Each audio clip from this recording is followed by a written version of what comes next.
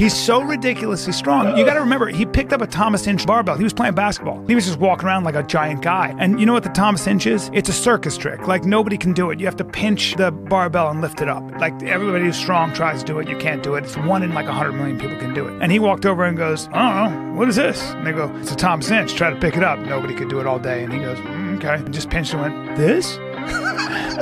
Guy goes, do you know what you just did? He goes, no. This is before you start training? Yes, sir. Oh, my God. And he goes, if you don't become a strong man, but what makes Brian special is his intelligence, but he's super competitive.